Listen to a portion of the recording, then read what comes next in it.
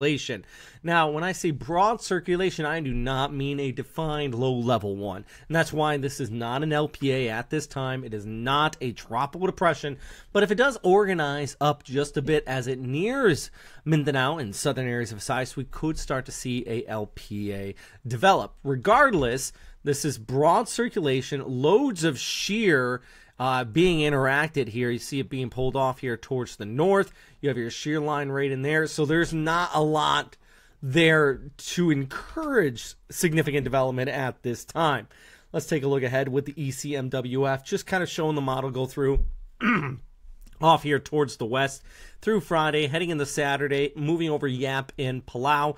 And by Monday and the Tuesday of next week, you start to see those moisture push on shore here across eastern areas of Mindanao and southeastern Visayas. That includes places like Tacloban, Leyte, Samar, eastern areas of Mindanao, including Siargao.